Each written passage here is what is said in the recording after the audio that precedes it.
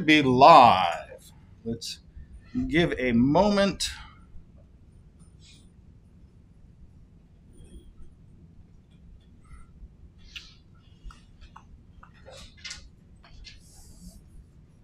Let's see. Is OBS going to play nice today? I updated it. It is. All right. Last I checked, today is August 27th, 2024. You are here for CSE466, Computer Systems Security. This lecture is going to be a little bit of a repeat of Thursday. I'm going to try and speed run it so that we can get into something a bit more fun. My name is Robert Wassinger. I'm going to be your instructor. A little bit about me, my background. I'm a PhD student. I work in the CEFCOMP lab, that's ASU's cybersecurity lab. We do a lot of interesting things, typically focused around binary exploitation or cybersecurity more broad as well. If you are interested in cybersecurity research, feel free to reach out to me. I'll try and connect you to the right people and go from there. If you are in this room, there's kind of a general assumption as far as what you know. Most of these things should have been taught in CSE466. Who here has not taken CSE466? Okay, no, it's fine. I think I mentioned this. Like a handful, yeah, cool. No, I just want to have an idea so that I present information at the appropriate level for everyone. So if you haven't, the things that are taught there, it's kind of an intro to cybersecurity course, touches on a bunch of different things. Networking, crypto, binary exploitation, reverse engineering. This class is going to build off of kind of the Linux binary exploitation concepts that were taught in that class. So the loose expectations here is that you are somewhat proficient in Linux tools. You're not scared of the terminal to some degree. Like you can at least do some basic commands there. You don't have to be a Vim wizard, but you can function in the terminal. Similarly, have some familiarity with some common reverse engineering tools, so know how to use GDB, know how to use, for instance, IDA, Ghidra, Binary Ninja. Any of those, take your pick. I don't really care, as long as you have one of those tools and know how to use them. You're not scared of x86 assembly. This course is going to share pretty much zero source code. So every challenge, every assignment, everything that we do is going to be, here's a raw binary, reverse it, figure it out. That means that you have to use these tools to then interpret the assembly to just like get started. That's why that is an expectation. And this can't be stated enough. Be comfortable and knowledgeable in like how to figure things out, right? Do you know how to research Linux syscalls or look up what a libc function does? This isn't just Google it. The default answer here is kind of read the man page, right? If you know what a man page is, that's a good thing. If you ask a question where the answer is in a man page, I'll probably tell you, man, whatever, and go figure it out. All right. It's not to be rude. We're actually trying to teach a particular set of skills here, and one of them is generally being self-sufficient.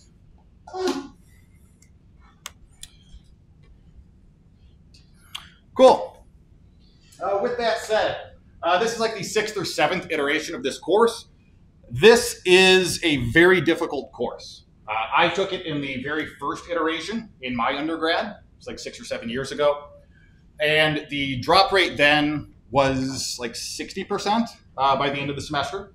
This isn't meant to terrify you. I'm not telling you to drop the class.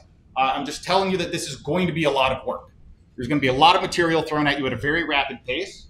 And there's going to be a ton of hours put in to follow the pace that this course is going to go. All right, I'm totally willing to help people learn, spend a lot of time answering questions, interact with you here in class, etc. But even if I spent every day helping everyone, it'd still be a lot of work for all of you. So if you are taking other demanding courses, I would recommend that you consider which one you enjoy more, because taking this in line with another demanding course is not a optimal strategy. Especially since this is a 400 level course, you're all probably wrapping up your undergrad. You know, you want to get your degree and get out. If you're just trying to take a class, all right, sign it, check out, get the degree. this isn't the room for you. Right? This is not going to be a cruise through course. So if you do have any doubts, please consider fixing your schedule. Historically, about half of students that sign up pass it. That isn't half of students that stick through. It's day one, there's, I don't know, 160 or so students. Roughly 80 of those will drop or not pass the class. Drop, withdraw, or not pass. That is part of the course, on average, across all like 6 or 7 iterations. Just so you know what you're getting into. All right, so if it's really hard and it's brutal and I'm going to like run everyone ragged, why the heck would anyone take this course? Well, if you are interested in cybersecurity at all, this is the course to take.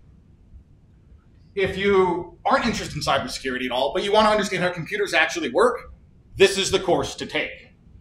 Now, I said in the prereqs here that you need to know how to use a debugger, which is going to be DB, some static disassembly, understand how assembly works.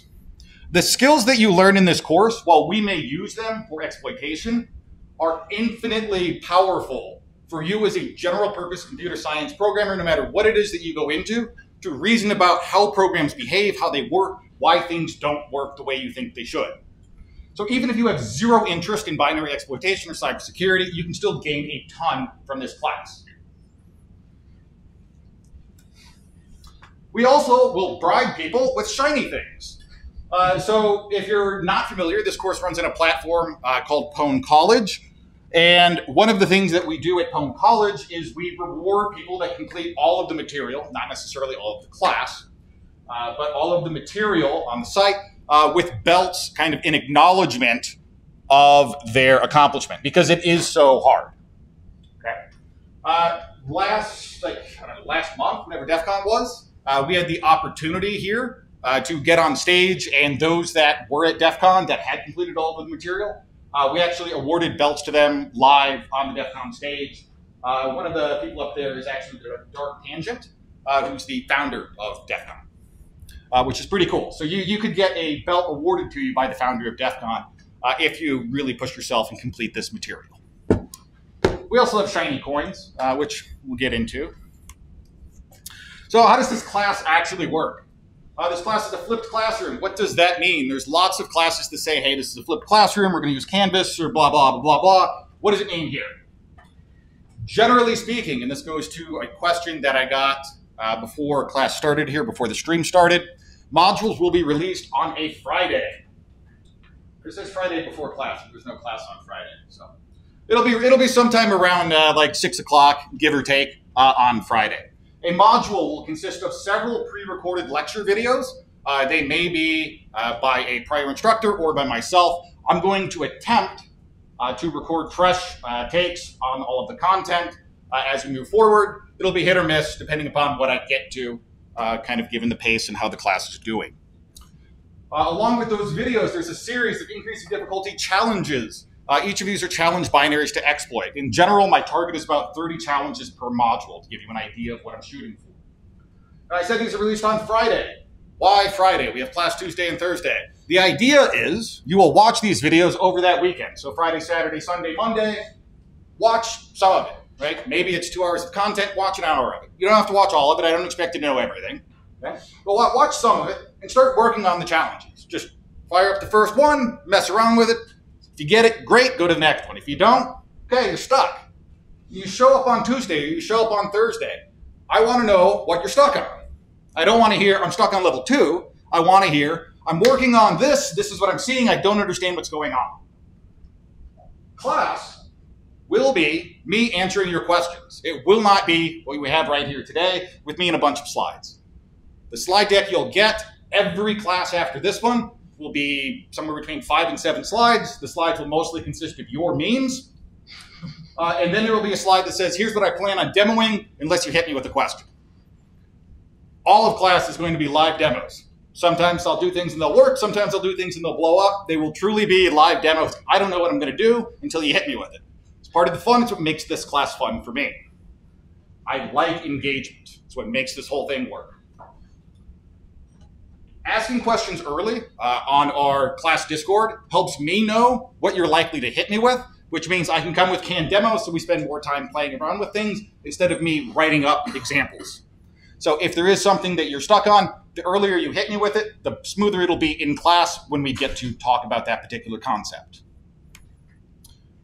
All right, so there is a Thursday and Tuesday class. This is the Tuesday class. Both of them are listed as hybrid courses. That means there is an online component and there is an in-person component. After today, I am treating both sections as the exact same class. You're getting the same lecture that I hit everyone with on Tuesday. That's because I think that it's totally reasonable for a student to show up on their first day of the section that's assigned to them, right? So nothing's been assigned. We'll all be on the same page at the end of class today. Treat you all as the same. You are welcome to attend both lectures in person, assuming that there aren't capacity issues and the fire marshal becomes an issue. Alternatively, you can watch both lectures. So this is being streamed live on Twitch. The VODs are immediately available unless for some reason I have to pull it down. And within a day or two, I upload them to YouTube. So you should have ready access to them. Content between these two classes or these two sections will not be repeated aside from Thursday and today. As I said, they're streamed on Twitch. They're also available on YouTube, twitch.tv/pwn.college and youtube.com/pwn.college. Attendance. We're all grown-ups. It is not mandatory to show up to this room. However, it is highly encouraged and appreciated. I try and be an engaging instructor, make this fun for everyone because it is brutal. The more of you that are here, the more fun it is for me and the more I can kind of be engaging and hopefully answer your questions in real time. It's a lot harder when all the questions are coming to me on Twitch and I have to kind of jump back and forth. There are no exams. Everything that you do will be one of these modules that are released. The stated plan is there will be 10 modules throughout the course. As I said, each module will be a series of challenges. The course grade will be calculated as an average of these module grades. Real-time grading is available on pwn.college on the website, which we should have time to get to as long as I keep on cooking. Plan here for what is the semester going to look like. This is tentative. However, I am going to try and stick to it quite rigidly. Is as follows. Today is 8/27. At the end of class at 6 o'clock today, a program security module is going to be released on the course dojo. That's already set up. It's going live. I don't have to do anything. I could drop right now and it will be up. That's going to be due 7 days from now, or 6 days from now, I guess. Midnight on 9/2, which is the Monday preceding Tuesday's class. These first two modules are going to be a little bit wonky as far as scheduling goes. Question? Yeah, I do have one question on the due dates. Yes. I know they say 9/2, 9/16, 9/30, 10/14, so on and so forth. So here's my question. This is something that I want to clarify. I think a lot of people will probably have this question. When you say a specific date, for example, the 2nd of September or the 16th of September, does that mean midnight on the 2nd of September? Does that mean midnight on the 3rd of September? Okay, so the question is, I'm giving you a date. What does this all mean? Time is tricky, etc. Right? And I said midnight, and I get that midnight is kind of a misnomer here.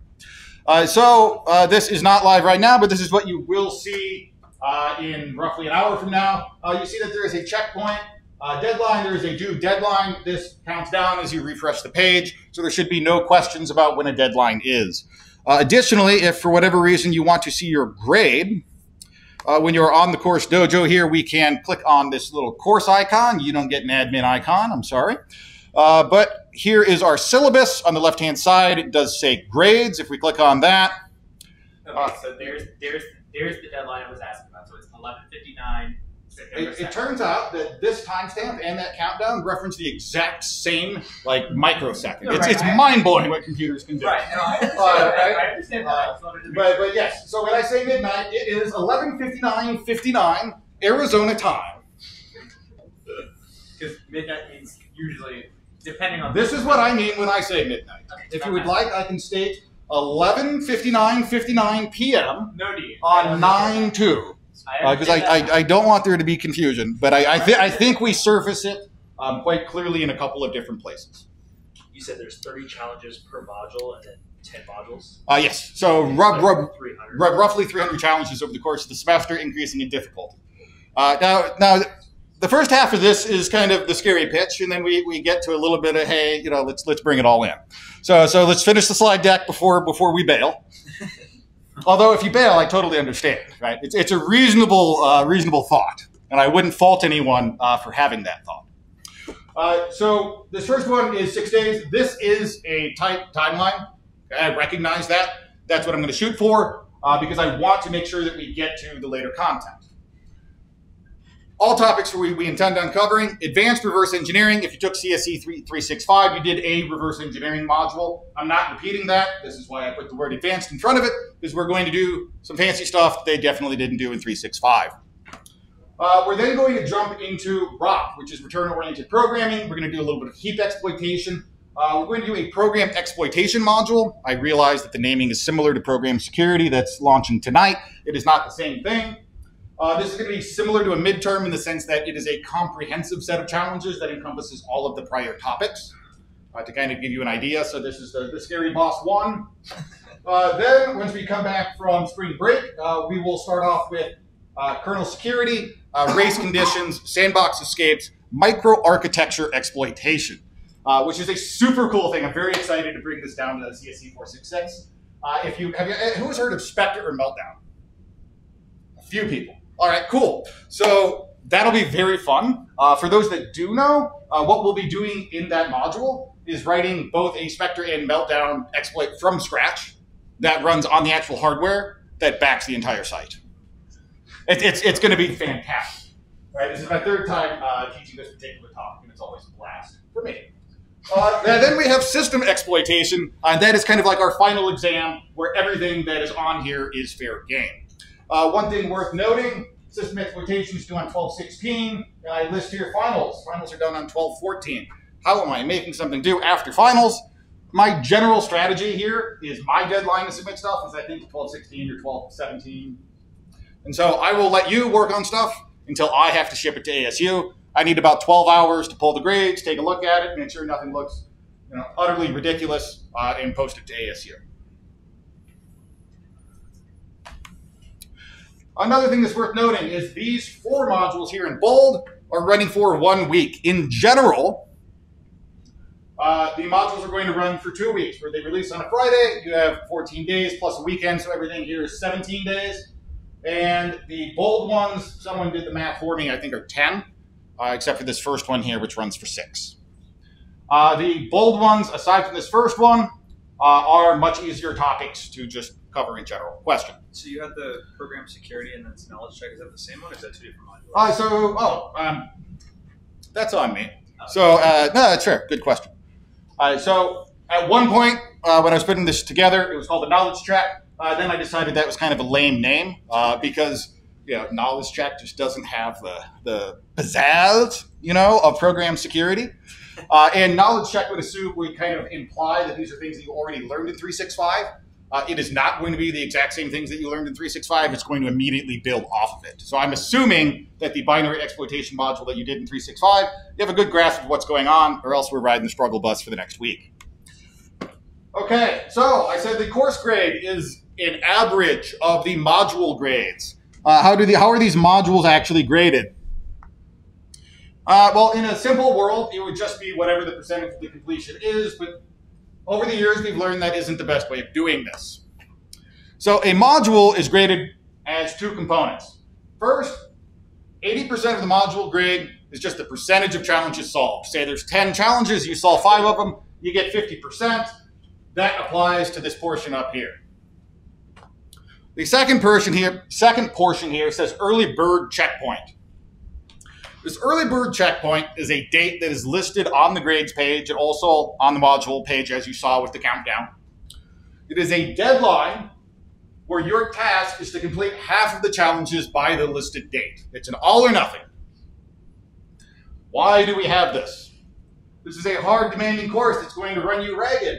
It turns out students don't believe me when I say that.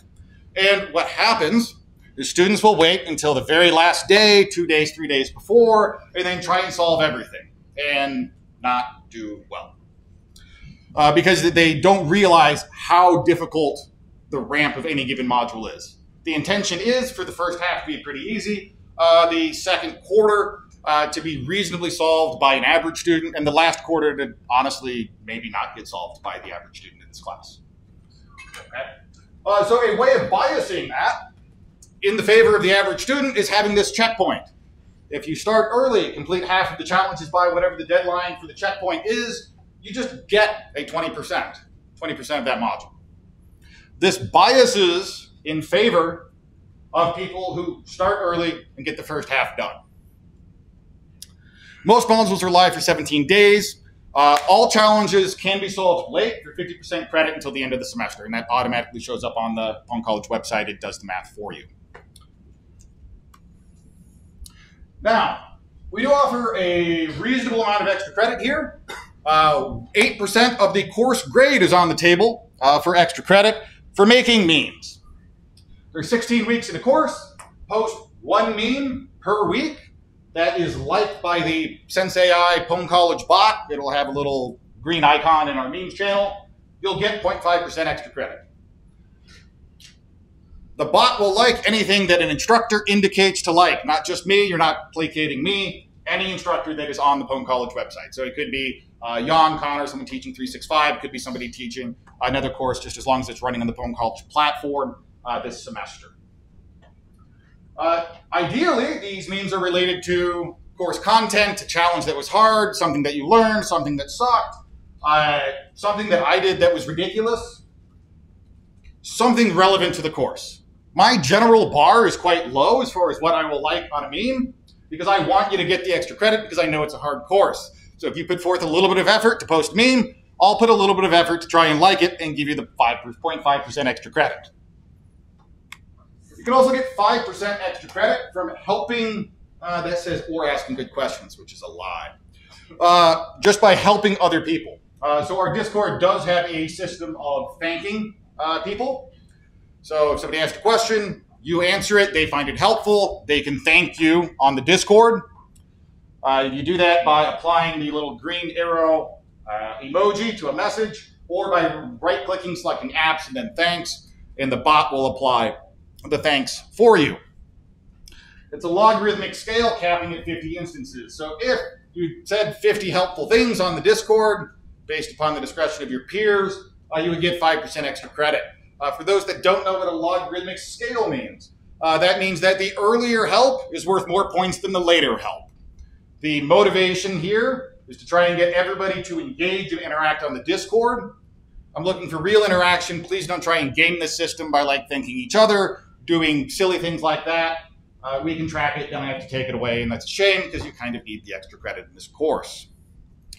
So in total, you can get 13% extra credit via memes and helping people. What does that all break down to as far as a grade? I find this to be a great slide because at face value, it sounds a little bit confusing. So let's say that you did 49% of every module. Well, that's less than 50, and that checkpoint there is really going to hurt you because that's 20% of the course grade functionally. So if you did 49% of every module, you would walk out of here with a 39.2. You would not pass the class. Now, hypothetically, what if you did 50%? So you just did a little bit more, and you did it by that checkpoint, right? So you did it early instead of waiting until the last minute. All of a sudden, that 20% checkpoint credit swings in your favor. Now you're getting 60% D, right? You still didn't pass the class, but that's a pretty strong 20% swing. Now, what if you did 50% of every module, completing it at half by the checkpoint, and you did that 13% extra credit? Cool. You get a 73, you pass the class, you get a C. Life goes on. You can walk out of here, get your diploma, everybody wins. So if you're trying to pass this class, post a lot of memes, say some helpful things, do half of the material by the checkpoint deadline. I don't think that's an unrealistic ask. So what if I did 75% of the modules? I'd get an 80% B. That checkpoint credit is still working in your favor. If I want to get an A, you can do 75% of the modules, meme it up, help some people, you'll get a 93% A. Great. You only did 3/4 of every module. So when I say like the last quarter is meant to be challenging, the grading system has that in mind here. All right. The key is that you participate, you take advantage of what is being offered here to kind of compensate and balance the scales in your favor. To get an A+, you don't even have to do everything. 84% of every module by the checkpoint, along with that extra credit. Has anyone ever done 100%? Yes. Several students do every iteration. Completing 100%, not necessarily the course material, but the belt material, which the course will loosely follow, will result in earning a pwn.college belt, which we make we have a belting ceremony and we stream it. It's actually quite a thing. So like pwn.college belts have been awarded for like 6 years. I think this is not just at ASU, but online to the world. I want to say there's only like 200 and something over the 6 years that have completed all of the material on the site. This class loosely follows the yellow belt and green belt material. I also teach the blue belt material, which follows after this. But blue belts, it's like 200 and something over like 6 years. It actually is quite the high bar worldwide. So how do you succeed in this course? As I mentioned, walk through lecture videos when they are released and start early. You'll notice that's kind of a repeating theme here. Ask questions to confirm your understanding. Like if you are confused, ask on the Discord, right? Get it out there, get it sorted out early. Don't spend a lot of time banging your head against the wall. Although, depending on what you ask, we may tell you to just bang your head against the wall. But we'll try to not make that the case. Ask good questions. Back in the day, I used to shoot these 2 links out on the Discord pretty regularly. Not to be mean, but they were taken that way. I'm going to start shooting them out again this semester, and I want to make sure people understand that this is not to be mean. Has anyone seen either of these 2 links? Yes. Okay. Well, I've seen it because I was here on Thursdays. Well, you know, that counts. That counts. I'll give it. They're very common in technical areas. The first one is entitled How to Ask Questions the Smart Way. It is a giant read, and it has a disclaimer that in general on the internet, people that work in high technical fields will frequently link people to this. It explains how to ask a good technical question. The expectation when you are asking things on the Discord is that you articulate your problem reasonably well. This means if I'm stuck on level 2 of, I don't know, shell coding, don't say, level 2 shell coding at seg faults, I don't know why. That isn't enough information for me to articulate a good response. This is a great read. I'm not going to like mandate anyone reads it. But if you want to get better at communicating with technical people, highly recommend reading that. It gives you a lot of great advice about how to frame your question, how to word it, what kind of information is pertinent and what is not. The other thing that you may get linked to over the course of this semester is don't ask to ask, which is another thing that frequently floats around technical kind of groups. There are thousands of people who know stuff on the Discord. Asking a question like, does anyone know X is a waste of time. It's a waste of your time. It's a waste of whoever's trying to answer your question's time. Most of the time, people answering questions on the Discord are not just chilling in front of their computer. Right? We do other things, not just myself, but other like blue belts and knowledgeable people on the Discord in general that will certainly try and help people. If I pick up my phone and I see, hey, somebody asked a question on the Discord, if you wrote something that's well written, I understand what your problem is, and I'm just walking from somewhere on campus to somewhere else on campus, I can respond right there on my phone. You'll get a quick response. If you say, does anyone know about level 2 of binary exploitation? I have no idea what you're asking about. As somebody pointed out, there's going to be about 300 challenges this semester. Level 2 of binary exploitation means nothing to me. It may mean something to you. I have to look at it and work at it from first concepts. What is the actual technical problem you're facing? So please keep that in mind when you're working on the Discord. If you get hit with either of these links, don't take offense by it. We're trying to help you improve in technical communication. That is actually the objective. Yes? When you're asking questions for people, what's like the level of like safety in regards to sharing information about a problem? Like making sure you don't overshare and, you know, for academic integrity stuff. Sure. So the question for Twitch was, hey, I just said, ask good questions, provide technical detail. We're also at a university. I'm going to get in trouble for academic integrity if I do what Robert just said. Right? This is a double-edged sword, and it's going to be brutal. I get where you're coming from. Fortunately for you, the person who gets you in trouble with academic integrity is me. So use your best judgment. I will assume good intentions if you overstep. I'll message you. I'll delete the message, right? The assumption is that you're trying to ask a good question. And if you overstep, I'll let you know. Okay? I don't have a slide on it, but I should after what 365 did yesterday. Cheating.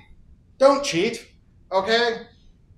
The cloud is somebody else's server. In this case, pwn.college is our server. We own it. We see what you're doing.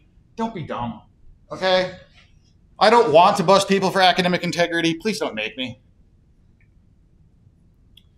Like that's kind of my general feel on it, right? I want people to learn. I want people to communicate. I assume good intent.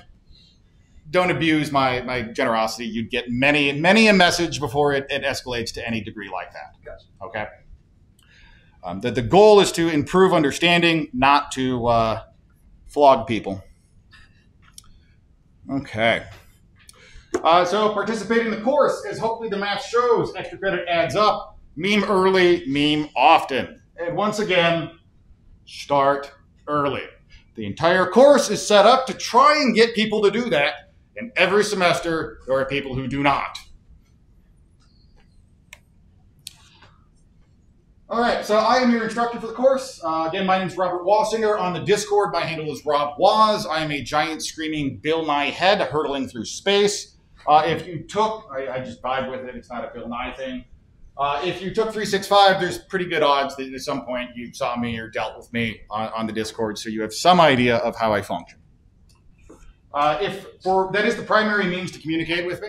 In general, I try not to do DMs, but if for whatever reason you feel it's mission critical that this is a private communication, you can DM me. It's open. You don't have to try and be my friend. Just hit me. And if there is, for whatever reason, some official communication that needs to go via email, you can email me. My email is rwasinger@asu.edu. Office hours. I've listed it as TBD. There's a reason for that on the next slide. So we'll get back to that. There are 3 graduate level TAs that assist me in this course. They all have not only completed this class, but have definitely done a good amount of the Blue Belt material, which is the course that follows this. So they definitely know their stuff. This class is Tuesday and Thursday, 4:30 to 5:45. Their office hours are Monday, Wednesday, Friday from 4:30 to 5:20. So it's kind of the exact same intersection here. So you could get an answer to a question any day of the week. That is by design. Now, these office hours are in BYENG 209. We are doing something a little bit different this semester. We are doing what I'm loosely referring to as the pwn.college Hour of Power. And what that means is the people in BYENG 209 at that time slot are not just one TA.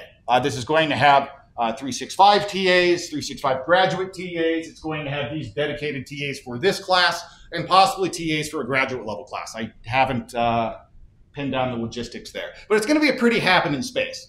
We do have overflow rooms. The idea here is we get as many people that know things together in one room, and hopefully people can get what they need in a reasonable time.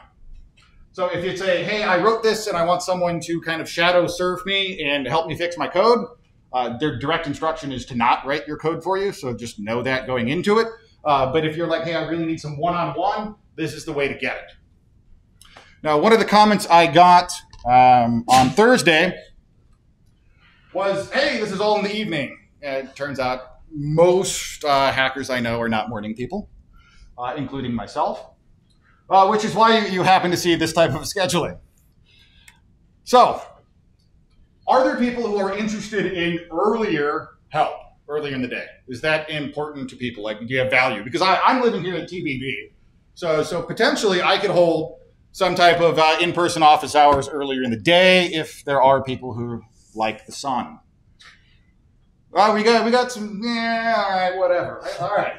I like this section. All right. Thursday section had a preference for mornings. I still might try and accommodate them because it seems like everyone here is kind of, all right, whatever. So this TBD tentatively, and I'll announce on the Discord once I get it locked in because I have to reserve a room. What I'm thinking I'm going to do is I'm going to shoot for noon. on Friday. I'll reserve a room. You can come if you want to talk with me specifically and not the TAs. That's totally fine. We'll schedule it for an hour. Typically, my office hours run for 2. And I will try and stream them because that was requested. So it'll be kind of a part of it will be streamed, part of it won't. You'll play it by ear. It's going to be a similar experience to the classroom, but in a smaller setting. Hopefully, I'm dealing with more direct questions in a smaller setting. Question? Yeah, I wanted to nail this down. You mentioned that this class is slated on Tuesday and Thursday. Mm-hmm. When I signed up for it, it just mentioned Tuesday, and that's okay because it says like hybrid, Mm-hmm. I think. So, so you're not going to be repeating the same material from like a Tuesday on a Thursday class. Correct. It'll be like different materials. Is that right? Correct. So the question for Twitch was, hey, I signed up for a Tuesday class. It's listed as hybrid. You're saying you're doing different things Tuesday, Thursday. What's going on here? And the answer is somewhere up here. That these are 2 sections. It's listed for the Tuesday people as a hybrid course. It's listed for the Thursday people as a hybrid course. In theory, what happens is you show up in person to the section that you signed up for, and then you watch the stream of the opposite section. All right? And they will be doing the inverse. That way we can still move through content at a rapid pace. We satisfy this hybrid criteria because you have an in-person and an online component. And we get to answer a variety of questions and cover a different amount of content. Class time, ideally, will not be me lecturing, right? Like when I say there will be different content in Tuesday and Thursday, that will be, I don't know, people ask questions about this, and this, and I'll write them down. Tuesday, I'll knock out the first 2. Thursday, I'll talk about the third 1, right? What I talk about up here is dynamically based upon what you guys get stuck on, what you explode on, what I think is immediately relevant to what you're dealing with, right? And that's why it's different on each day. Okay. Yeah. Right? And again, it's not this slide, but attendance to either section. I don't care if you show up. I would appreciate it because I like being able to look at you and be like, all right, just to see getting what I'm putting down. Because on Twitch, it's a little hard to know. So you don't have to show up. And if you want to show up to both, have at it, right? But good question. All right, where am I here? So we have these 3 TAs. This overlaps with the 365 recitation. Showing up to this is entirely optional. Again, showing up to class is optional. Please do, because it makes it more fun for me. If you need help, hopefully there's enough manpower to get it done. There may be more than one of the 466 TAs here, but these are the slots that they are mandated to kind of man or staff. You guys didn't ask this one, but this is my favorite slide on this entire deck. pwn.college 2024 changes. So I will, I'm just telling you straight up, be adding and changing challenges. I will be adding and changing video content. Things will be changed up from whatever it is that happened last semester and the semester before. Blah, blah, blah, blah, blah. Now, it's somewhat obvious from the schedule here because we're talking about very different topics than the previous iterations have. And it is worth noting that on the general pwn.college dojo, I'll look at system security. Hey, look, there is a sandboxing module. There's a race conditions module. There's something on kernel exploitation or kernel security, right? Is this literally what I'm going to be throwing at you? The answer is wait and see. All right. If you want to work ahead for whatever reason, you're welcome to do these challenges. There's no guarantee that I will use them or not use them. If you solve anything ahead and I happen to use it, you do get credit. All right. So there is that. But you don't know until it goes live. And for a large part, I don't know because I'm building the tracks that the train is moving on as the class progresses. I have some idea of where we're going, but it doesn't exist in some cases. The common question is exactly that. Hey, can I solve everything in your class before I take it and just get a free ride? This is the exact same copy pasta I have been delivering for several years. And it is always nice to see that people are individually interested in the site's content. Please keep in mind that there is no guarantee that any existing module or module content will be used in a given class iteration. Instructors reserve the right to exclude, modify, and add content every course iteration. Nothing is formally assigned as part of an ASU course until the ASU course instructor assigns it. And to be clear, the fact that I showed you a tentative schedule does not mean that I'm assigning anything. That is just what we're going to try and move at. So you're free to work ahead. You have no guarantee. Do so at your own risk. I made a second one that included somebody's meme I liked. Where they worked ahead and they didn't appreciate me. Well, so sometimes it's like that, guys. A few other comments on this particular iteration. This is a repeat from kind of when I taught the graduate level class in the spring, but I think it's still worth repeating because it applies here as well. There are previous iterations of this class. We used to have their office hours and classes streamed on YouTube and on Twitch. They are no longer there. They haven't been there for most of the year. Hopefully that isn't a surprise to anyone. So if you were banking on relying on ancient videos, those aren't there. Similarly, on Thursday it wasn't the case, but I believe it's the case now. Maybe not. Historical Discord chats. As of this semester. The answer to the question of whether it is the case now or not is no. It is still there. Yeah. I know that there's something that is being worked on there as far as how we want to deal with forums, which is why I believe the old content is still there. But sometime in the next week, I would certainly expect the prior chats will go away, so you can't just like search the Discord for somebody that 6 months ago was like, hey, and they were helpful, maybe a little bit too helpful, but we let it slide, right? The idea here is to force everyone to actually talk about the content, mess around with it, learn by doing and interacting, not by finding some random message from the ancient wizard on the Discord. It's also worth noting that as of 2024 in general, the instructors for the official kind of pwn.college core classes here have all loosely agreed that we will not be streaming the literal challenges that you solve. I saw on topic somebody asked if we're going to jump into solving challenges. The answer is no. If I have it my way, I will solve absolutely 0 challenges that are assigned to you. This is why it's important that you express what you're stuck on, because I have to create a proxy example on the fly to demonstrate the concept. It turns out if I solve or work on the problems that you do, what happens is you students historically will pause the video at a strategic timestamp and then just type whatever I happen to put on the screen. That's unfortunate because then you get to a challenge that we did not demo and you know nothing. And so it's kind of a form of self-sabotage. So I'm going to focus on concepts, not level 2, level 3. So the program security module, I alluded to it, launches at 6 o'clock, so about 40 minutes from now. It is due Monday at midnight. Midnight is 11:59 p.m. Arizona time on 9/2. Don't panic. I know it's a close, say, 6-day timeline. My general take on kind of modules, grades, somewhere in here, somewhere in grading, I think I said, I didn't say it. You mentioned that everything is like you can finish things for half credit by the end of the semester. No, that's not what I'm looking for. That's what I forgot on Thursday. Oh, it's not on these slides. Okay. No, I think it just came up. So curving. The syllabus does mention that in the event everyone, the class as a whole doesn't perform very well, we reserve the opportunity, to curve, lift everyone's grade up. I'm going to tell you right now that me as an instructor, I don't believe in that. Okay, your grade is your grade. If for whatever reason we run into a brick wall on this, we'll deal with that next week. Whether we extend a deadline, whether we overlap something, whether we add some extra credit, whether we reduce, however we deal with it, we'll deal with it there and now. It will not be an end of the semester bailout. All right. The logic there is twofold. One, you always know how you're doing in the class. And 2, people that are struggling, you're struggling. Don't ride the struggle bus until the end of the semester thinking there's going to be some great curve. All right? It's just not going to happen. You can ask anyone that's taken a security course with me. I don't curve. All right? But hopefully you get why. It's not as a be mean thing. It's just, I think that's a good way of functioning as a class.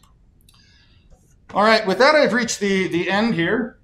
We are roughly on time. So this is what my slides will always end with. I said you'll get about 5 slides from me.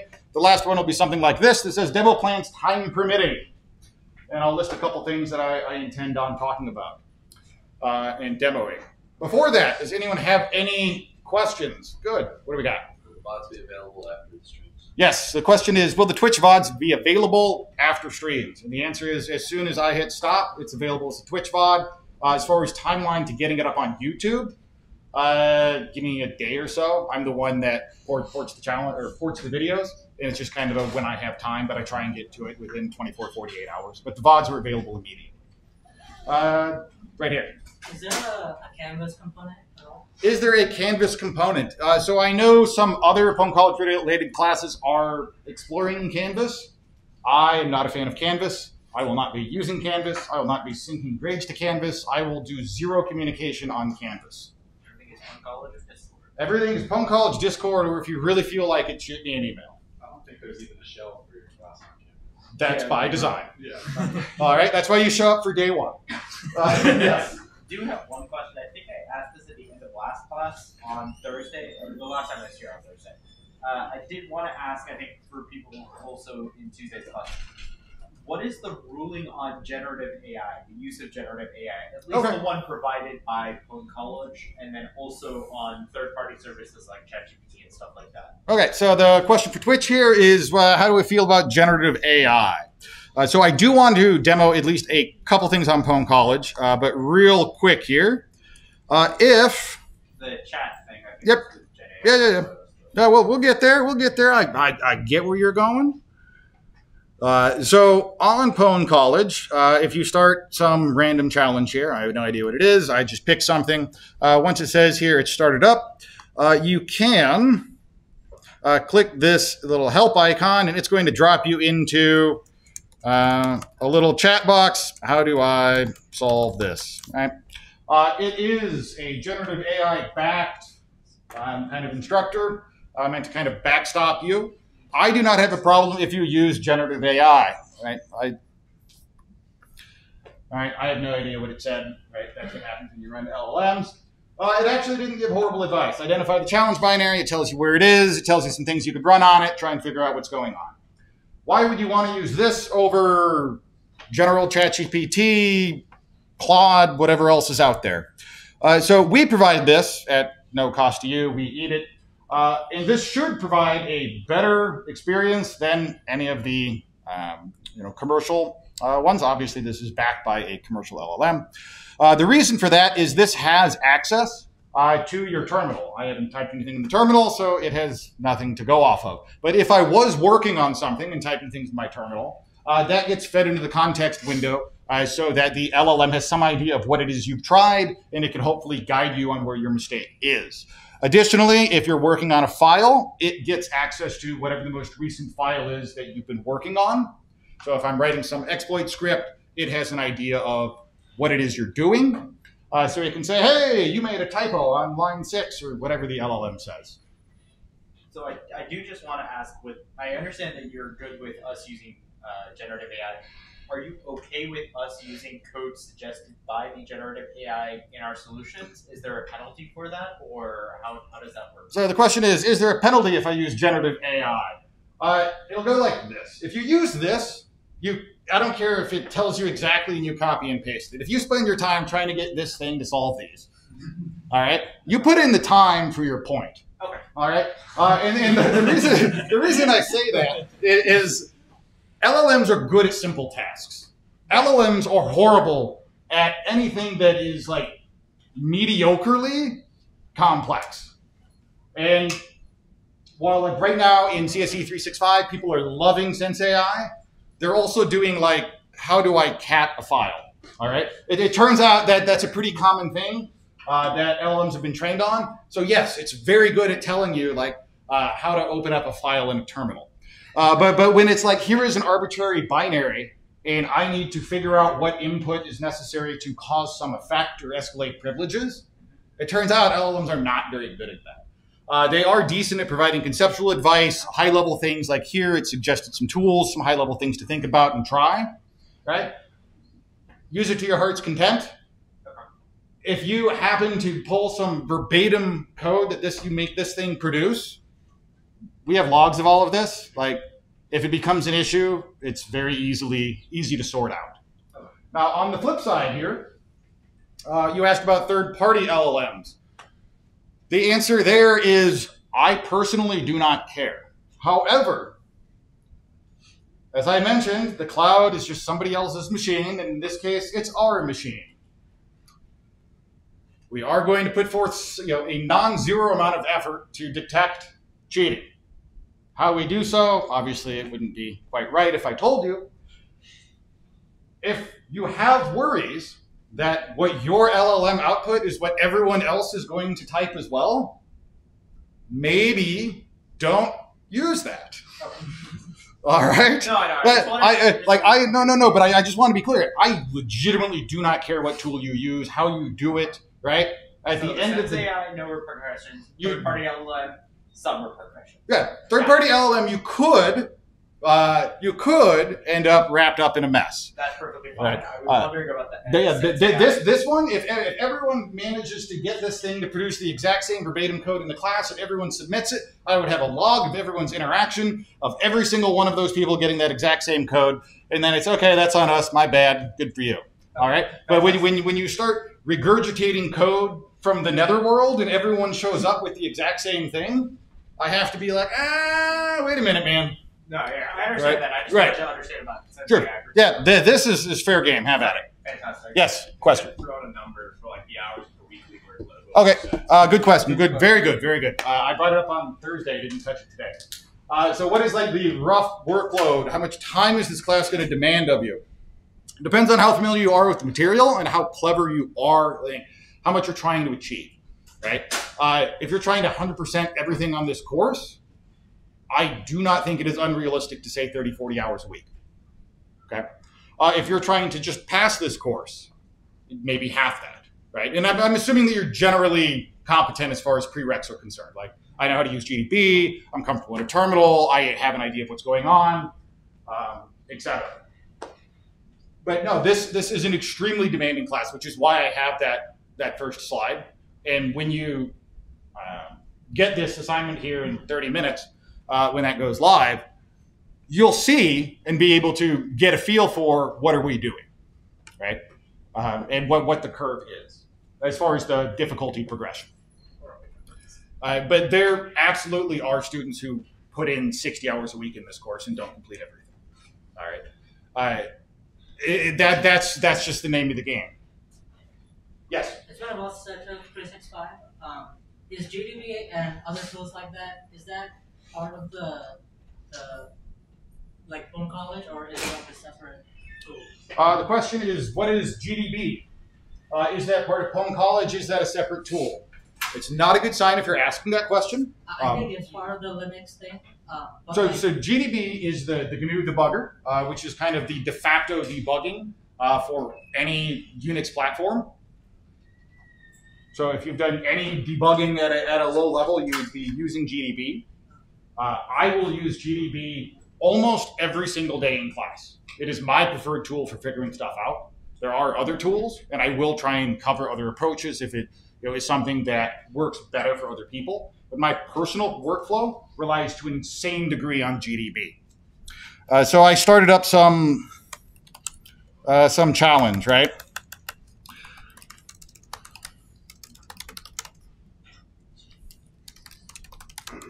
I'm going to SSH into the dojo, which is my preferred way of working. I live in the terminal, just in general, not specific to this course. Okay, this is a reverse engineering challenge. It is a binary. I started it out with GDB. Now I have a plugin with GDB that shows me Jeff, which is something we can certainly talk about. I have now started the challenge in GDB. I'm going to hit Control-C because right now it's waiting on input. This is going to send SIGINT. SIGINT is going to interrupt the program and drop me into GDB's interface. Now there's a lot of stuff going on here. You may not have seen this before, but you should be familiar with, for instance, this right here. These are registers of a CPU. These are the values that are in them. They're 64-bit. This is a pointer. This is pointing to somewhere in memory and the value that is located there.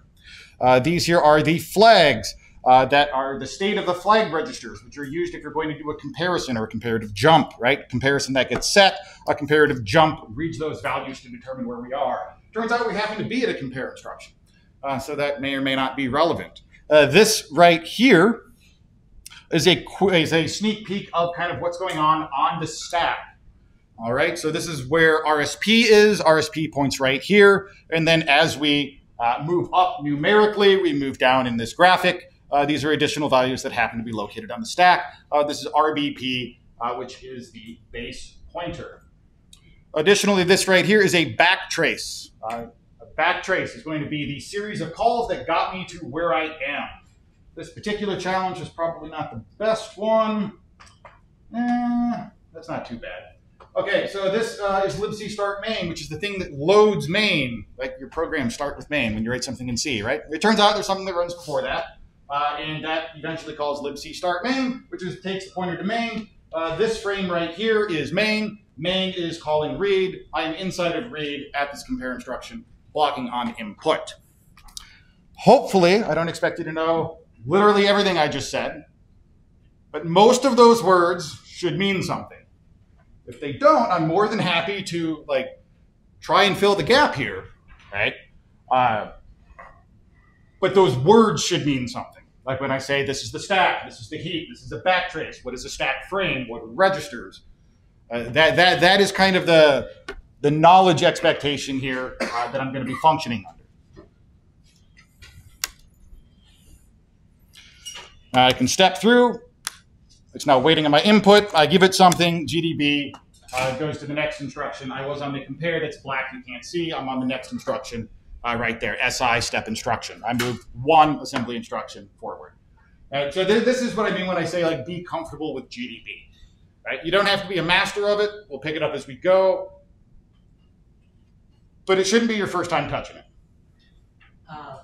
In other words, is it fine if we have Mac, or do we need some tool in Windows? Do I need a Mac? Well, it turns out, or do I need Linux or Windows? Or it turns out I'm on a Mac. We just saw me pull this all off on a Mac, so I think you're okay on a Mac. If you don't like SSH, the terminal is scary. That's A-OK too. So there are additional things here, workspace and desktop. So if you like VS Code, once this loads, this will be a full VS Code interface in your browser. This is sitting in that same challenge environment. So if I'm like, hey, I like VS Code to work on my stuff, you can do that right here as well. I don't know how to use VS Code. Right? That's why I live in the terminal. All right? Nobody's perfect. But yeah, you can edit files here. This is all being saved on the challenge environment. So if VS Code is your thing, that's great. Somewhere in VS Code, you can hit a button and make the terminal pop up. I did it on Thursday, but I don't know what it is. And if for whatever reason VS Code is also scary for you, and you're like, hey, I like Windows, I like a GUI, and some things need a GUI, so there is a reason that this exists. You can get a full Linux desktop right here in your web browser. This is also interacting with that same challenge environment. You don't have to open up terminals, but it's certainly relevant if we're going to open up a tool that has a GUI. For instance, this is a static decompiler. Known as IDA. And maybe I need to open up this challenge for whatever this is. This is actually something from CSE466. And I need to decompile this and then work in this tool if I need this for whatever reason to help me address what I'm trying to solve. Flashbang. Yeah, that it is. That's why there's the beauty of the terminal. All right, so you aren't restricted to this. You don't have to use GDB. I'm going to tell you that GDB would save you a ton of time. You can use a Mac, you can use Windows, you can connect via any of the three ways that you just saw on any platform. I don't know about whatever Google's thing is. I'm going to go back there because you've been there for a while. What do you got? Yeah. Okay, so the mean extra credit is 0.5 a week, right? So when does that reset? Cool. Question was for the meme extra credit, it's 0.5 per meme per week. When does that week reset? So the code that we use actually does a 7-day shifting window, right? So I just pick whatever 7-day selection happens to work best for every student. All right? It's not like, oh, it resets on Sunday, hit me on Monday. Just post a meme once a week, you'll get the credit. Yes, up front.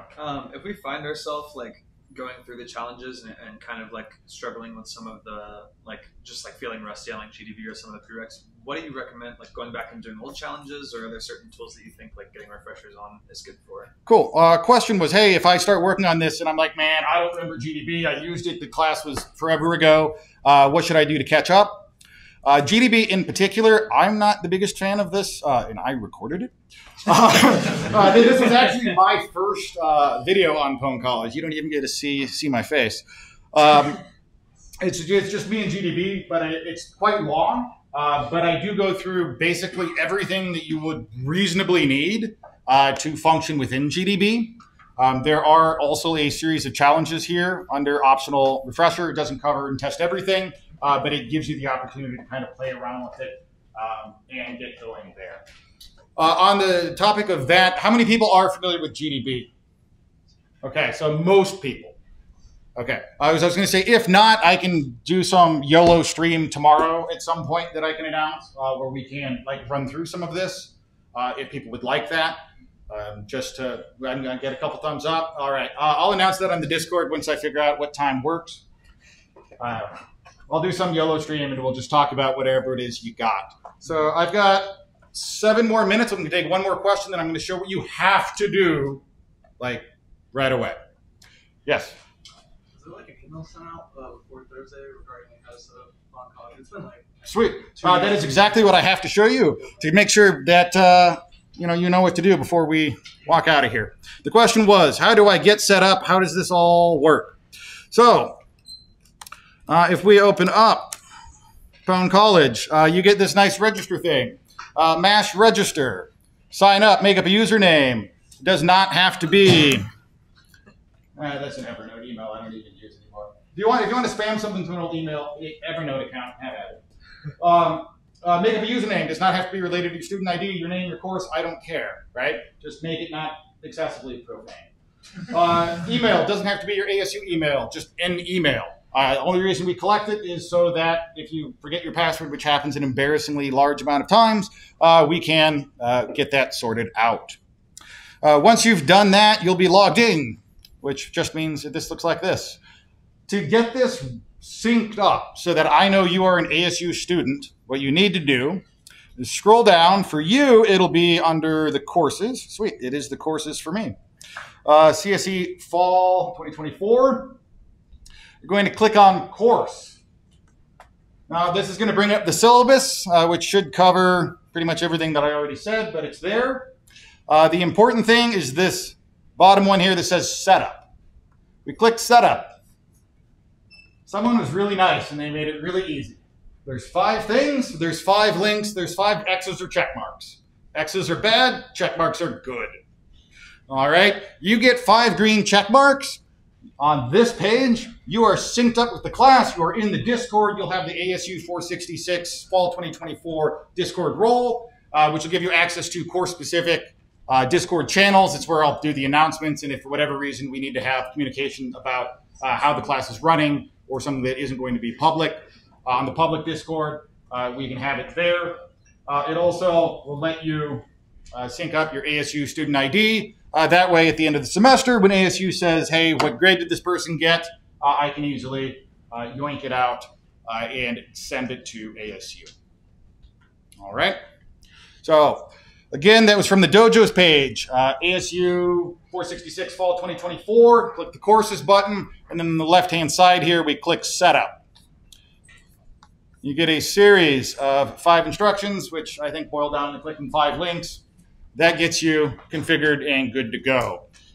In 20 minutes, when we go to Dojos Fall 2024, you will see program security. All right. Right now, there are the prior iteration. There's a bajillion lectures, right? Because I included the stuff from that was included for binary exploitation CSE466 because I didn't know what people know. The ones that are immediately relevant are like memory corruption, ASLR, canaries. There's like 3 videos that are actually should be new content if you took ASU466. But there's a bunch on there. Later tonight, I'm going to be recording my take on these. My goal with kind of re-recording the topical content is to not hit you with 3 hours of lecture videos before you get going. My target for a lecture video is like 10, 15 minutes. But that means I'm going to go fast, which means you're going to pause. All right, but I'd rather do that than hit you with 3 hours of videos and expect you to go through that before you get going. All right, with that, no, I do have 4 minutes. I got 4 minutes. Yes. So on the topic, sorry, of the lectures, how many percentage would you say like the lecture actually translates to like challenges? How many percentage do I need to research on my own for like? Okay. Question for Twitch was the lecture videos. How relevant are they to what I'm actually doing? Right.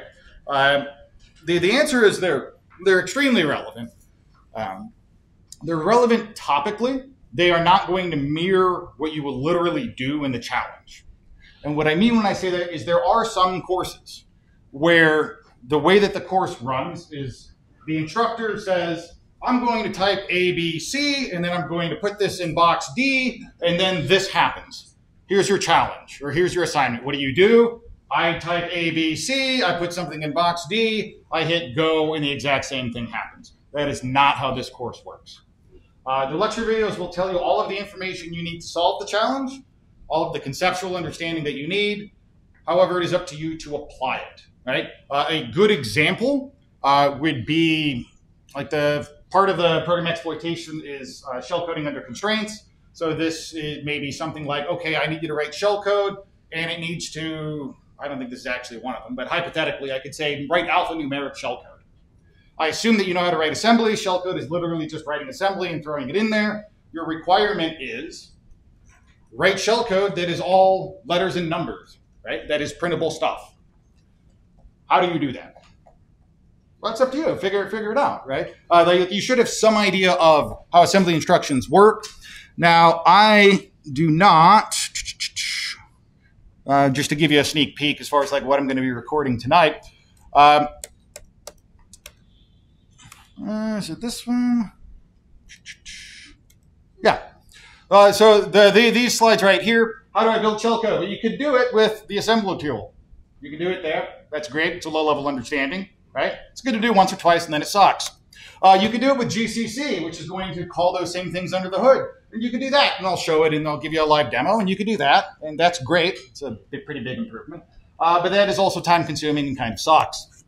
Or you could learn Python and Pwn tools, and I'm going to show this as well. And the reason you may want to do something like this is now I can programmatically access that byte string. I can print it out and display it. I can rapidly iterate on what I'm doing. Now, am I telling you how to write alphanumeric shellcode? No, but I am providing a framework of the tools that you can use to problem solve your way through it. All right. In general, I try and structure lecture content that I do in the same order that you will likely encounter it in challenge progression. There's not a guarantee there, but that is kind of the goal as far as how I design things. Question, 1 minute. Sometimes when we're using debugger tools like IDA, the traffic to the site will be very high and sometimes it will crash, oftentimes like very close to the deadline. Is there any infrastructure to deal with that issue? Okay, question was the dojo in general. I have too many tabs up here. Nice. I did list the memes from this earlier this week. All right, sometimes the dojo catches fire, particularly when people are doing lots of reverse engineering or they're using IDA. IDA in particular, that actually isn't us. IDA Free has a limitation on their server. Okay. And so that actually is IDA telling everyone on the planet that they can't decompile anything, not just us. As far as the dojo itself, you are not wrong in saying that near deadlines, because students procrastinate despite everything that we try and do to prevent it, the day of a deadline, students will swarm the server and write infinite loops and fork bomb themselves and do absolutely ridiculous things. Sometimes that makes it very difficult for those of you that are trying to get something done at the last minute. We are making improvements there. Part of like what happened over the past week with 365 is related to some of those improvements. It turns out when you change things, sometimes they break, right? You don't get it right on the first time. You can't load test until you have a load. We do have additional things that hopefully will be done in the next week or so that should heavily address that problem. But that is a general problem, right? If it's something utterly ridiculous, I'll give you an extra day. We'll try and sort it out. The problem with giving everyone an extra day is everyone just does the same thing the next day. So it actually doesn't solve the problem. It just repeats it. But you're not wrong, and that is something that everyone should be aware of, right? Facts. Anything else? At this point, I'm past time, so if you want to walk out of here, have at it, but I'll answer questions as well. What was Jeff? What was Jeff was the question. So, are you familiar with what a... Oh, man. You just... Did I? You crushed the camera. My bad. I might be a little tall. Oh, no, it's all right. It's going to cause me some grief. Sorry. Okay, so the question was, what is Jeff? I'm still streaming, just FYI. The camera didn't stop. Do you know what a GDB init is? Cool. So .gdb init is a text file you can create in your home directory.